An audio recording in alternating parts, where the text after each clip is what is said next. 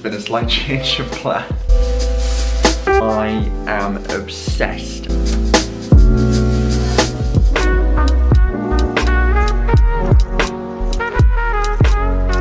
Hello everyone, how are we all? I hope you're all doing very well. Welcome back to my channel and to a very exciting video. I've been looking forward to filming this one for nearly a month now since the paint has arrived. As you can tell by the title, we're going to be painting the living room and just changing it up a little bit. Nothing drastic. I have featured the paint colours in a previous 2 videos and I'm just really excited. It's a really warm day today, so we've left the painting till as late as we possibly can, so we're not doing it in the midday heat. Zara actually wants to get involved as well, so she said hang fire until she comes back from work and she can help. But I need to essentially empty the living room, so that's task number 1. Nothing really majorly changing other than the colours. Everything else is the same furniture. Yeah, everything's the same curtains. We've got some new cushion covers which I will show later on in the video, but in terms of light fittings and everything else like that, it's staying the same. So these are the painting supplies. Again, so happy that I didn't really need to get much because we have a lot of rollers from previous projects. We even had a dust sheet left in the cupboard from the last decor makeover, so that was super handy. I had some of these reusable plastic tubs as well. However, I did just nip out and get one of these really small rollers because I thought it would be really handy to roll this part of the window ledge because it's quite narrow. So that was just from B&Q, it was like £4. And I also picked up a 50mm angled brush, just because I feel like that's super handy for cutting in really smoothly. And frog tape. Now, we are still undecided. I feel like Zara's swaying more towards doing the half horizontal wall, which I really do like the idea of. I feel like that'll definitely make it look like it's like the most changed. But I'm also just a little bit dubious because we have so many different lines in this room. I don't know where we'd place the line because I wouldn't want it to, you know, kind of look too liney, if that makes sense, because the glass has lines and we've got the actual frames of the lines.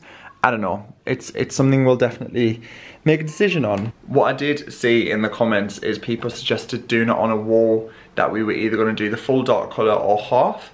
So what I'm thinking we could do is on this window wall here, actually just do the half line just to get an idea of what it's going to be like. Anyway, I'm waffling, I'm putting off the inevitable. I essentially need to take everything out of this room, pop it in my bedroom, in the hallway in Zara's bedroom, and then we're going to get cracking.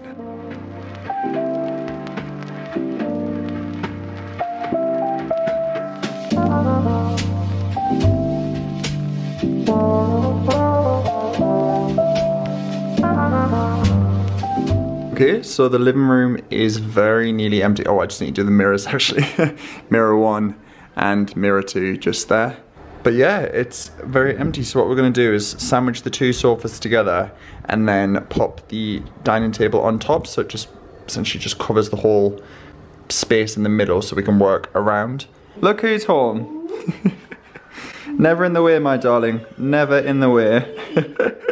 Sorry, we've lifted out the armchair and the bookcase. Mirrors down, feels very echoey in here. Zara was never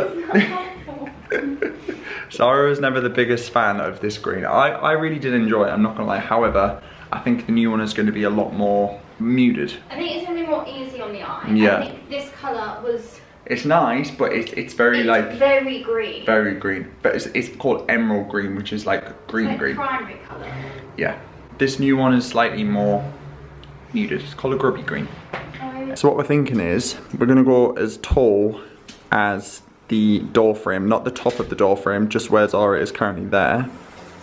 So Zara's measuring from the base of the floor to the top, and then we're gonna continue that line all the way along.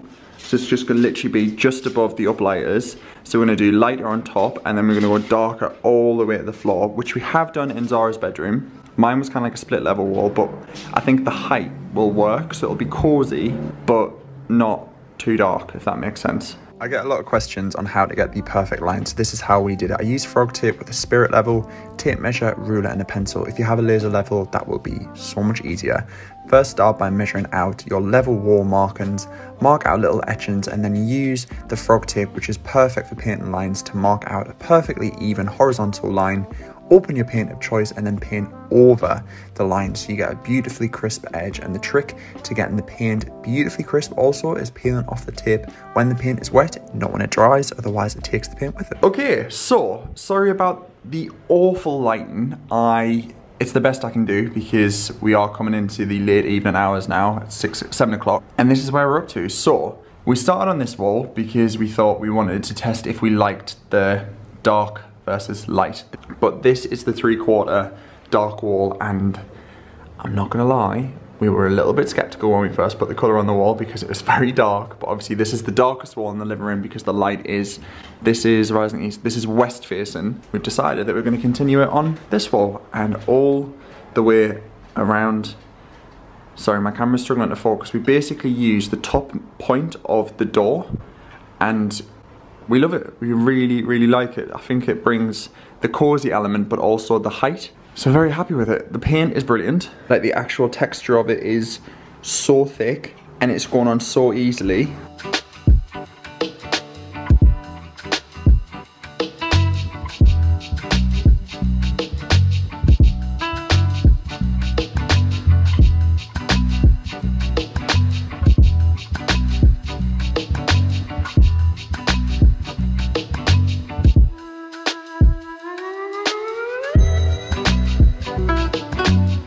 Okay guys, we're gonna call it a day for today. As you can see, we've done the wall behind us, this wall, and this window wall too. It's 8:45, so we're literally gonna have a shower and head straight to bed because we're gonna be cracking on tomorrow. I'm so pleased with it. Things to note, really good coverage for coat paints, really good smell. The living room doesn't smell like paint, which is really good. Like usually it smells quite strong of paint, but it just doesn't. It's absolutely great. So just really impressed. So yeah, we're gonna just leave this as it is. We peeled off the masking tape halfway. We're just letting this dry a little bit more before we fully peel it off. But yeah, very happy with how it's came out. So it's the morning, I've just got back from the gym and the paint is dried overnight. It is dried beautifully, let me show you. Like you can get much of a better representation of what kind of color it is now, especially because it's such a bright blue sky day. This is the lightest it's gonna be in here. Sorry, my camera's really struggling to focus, but this is the color. So you can see the contrast between the gray sofa and the wall. So they describe it as a grubby green and say this is Brewer. So I will leave it linked down below, but the color transfer is perfect. We're gonna give it a second coat just to really make sure that it isn't, you know, got any patches, but you could definitely get away with one coat for sure.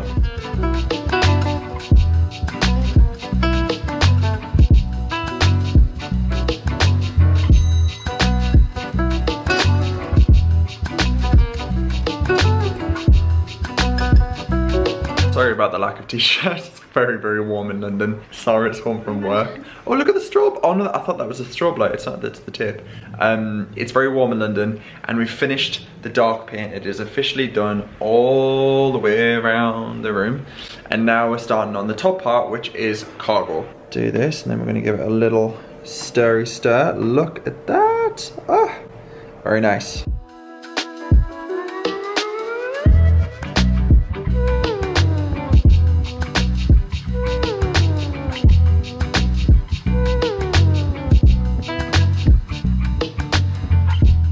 Good morning. So, there's been a slight change of plan. The amount of times I've watched videos on YouTube where people have thought paint was the perfect colour and then they get halfway through and think, this is a lovely paint, but it's not the right paint for this room. So you can see behind us we have the two split tone, and as much as we absolutely love this colour, this is cargo on top, I'll show you in a second. We did it, we put it on the wall and we're like, wow, yeah, this is really nice. But the more I was doing it, the more we both just were silent and we didn't say anything. So I did the whole entirety, and then we sat down in the evening in here because we popped the TV on the dining table just to watch it before we went to bed. And I looked at Zara and Zara looked at me and we both went, I don't think this is right. But the thing is, you're never gonna know unless you try with these things, and we both came to the decision that it just wasn't the right colour pairing. It's so difficult with the swatches before you put it on a full room to get an indication of what it's gonna be like. So this was the previous colour, which kind of gave us an indication as to actually we just need something a bit more bright and not something that's as much like a neutral. So we're just, all I'm going to do is tape up back along the line and then just repaint it all in white. So literally will just look like it's continuing up, same white as the ceiling, same white as the coving, just it will be all the way up. Which actually, when we were sat last night and had the TV here, this is our makeshift lounge, it felt really cozy, which is nice. And we just both loved it. We felt like we were like cocooned in the colour.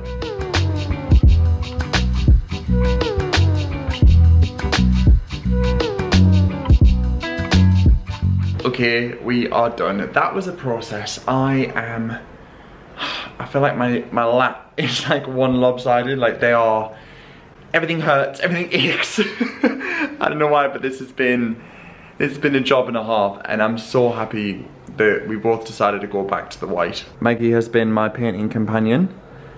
I just feel like the white makes it look so much more, like the contrast is so much better. I'm just really happy with the finish. I do have to do some slight touch-ups where I've taken the tape off, but only slight. I said to Zara this morning, I was like, that'll take about an hour. It's taken me 3.5 hours.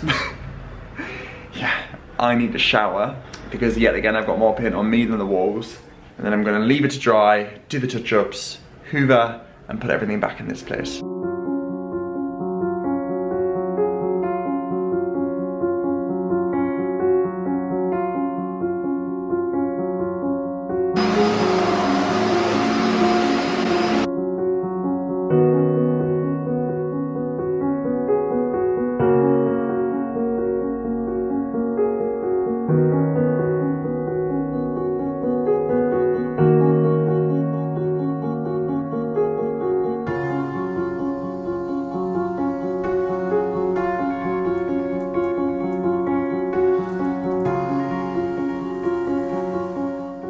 Guys, I actually cannot tell you how much I am loving this corner. It was cozy before, but it's even more cozy now. I am loving it. You may remember this pheasant picture that I picked up at Wimbledon Antiques Market. Funny enough, I've had Wimbledon on the whole time I've been doing the living room. Yeah, and I was kind of contemplating putting it on the wall, but now with this dark colour behind it, I'm sold. I absolutely love it. So I'm going to pop that just there.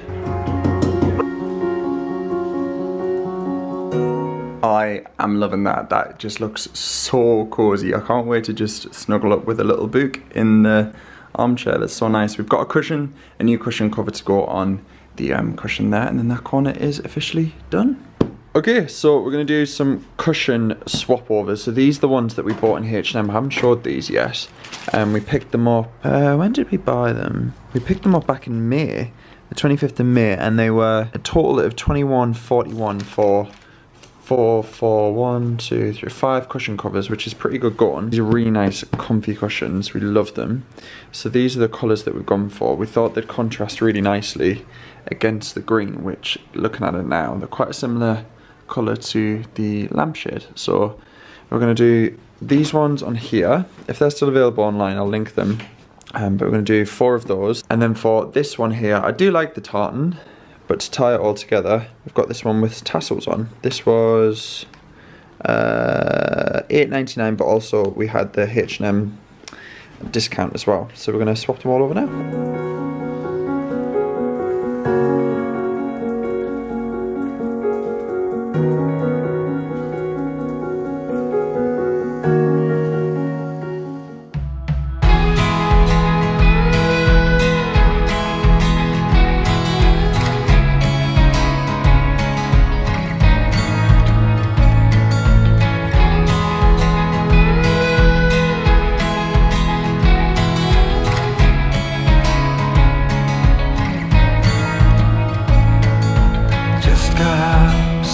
Wrong. I waited up, wounds on my feet.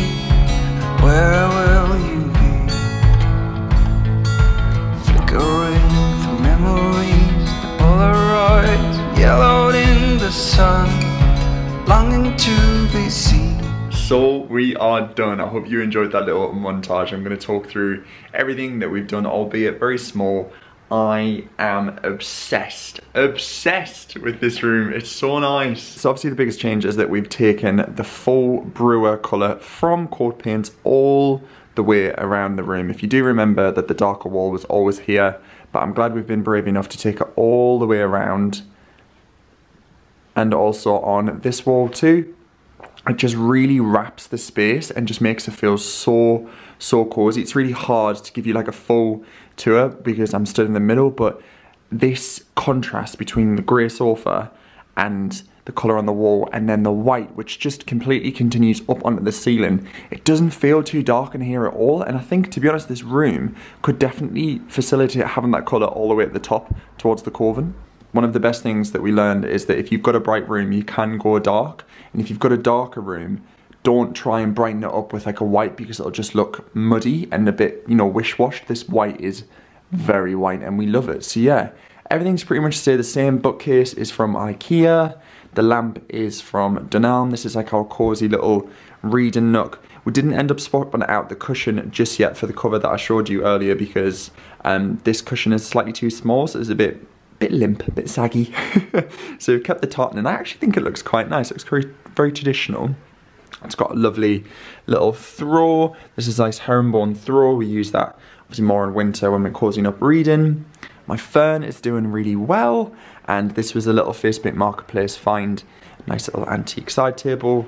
Armchair is from Facebook Marketplace as well. This is from DFS. And then I hung the pheasant picture on the wall and I just love it. I think it's just really tied the space together perfectly. So this is our little reading nook. Mirror again was from a charity shop, and the lovely gold candelabras were from H&M Home. And then down here we've got our logs just to fill out the fireplace, the little container. This was from HomeSense. And then these are our little candle jars that definitely need a clean. They were from the White Company and just a charity shop. My little rubber plant is doing brilliantly. I'm so happy with this. It is loving life and it's got a new shoot, which means a new leaf will be coming very soon.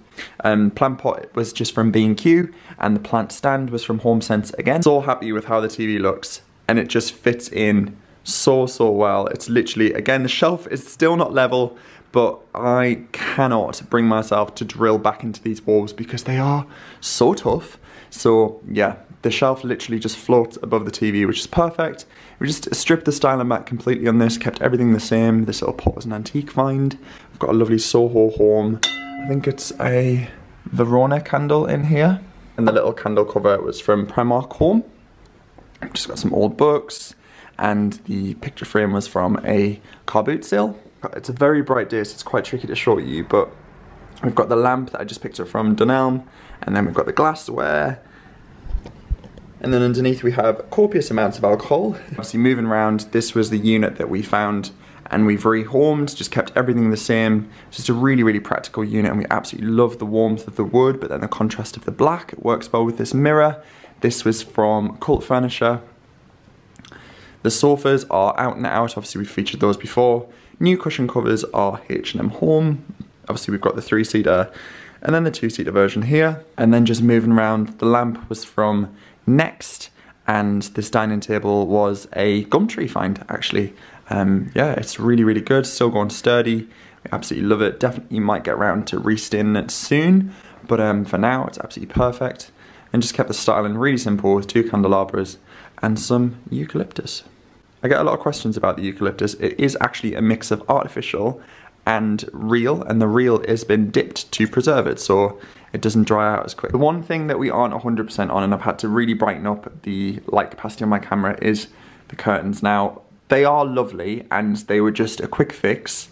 However, I think with this space, blinds might actually be a better option, but that is not an our thing. Like I say, we didn't have plans to stay in this flat and obviously now we are. So hence the repaint. However, the curtains, as lovely as they are, I feel like it's just not the right vibe for the room now because we've got the green. It just looks a bit, I don't know, there's something about them. So we might repurpose those and pop them in Zara's bedroom because the ones she's got are on their last legs. And we might look into getting some Roman blinds, like some roller Roman blinds. But that, like I say, is not an our thing because they are very expensive. So that'll be in months to come. If any of you do have any blind recommendations in the UK that do delivery, do let me know. Roman blinds preferably. But that's it. I really hope you've enjoyed this. It's been really not that much of a dramatic change, but I'm loving this backdrop. I feel like it just looks so nice And yeah, just over the moon with it. So thank you so much for watching. If you have enjoyed it, as always, don't forget to give it a thumbs up. Let me know if you're making any changes in your space and what you plan on doing, because I love hearing about that. But yeah, love to you all. Take care. I'll catch you up very soon in a future video. Bye for now.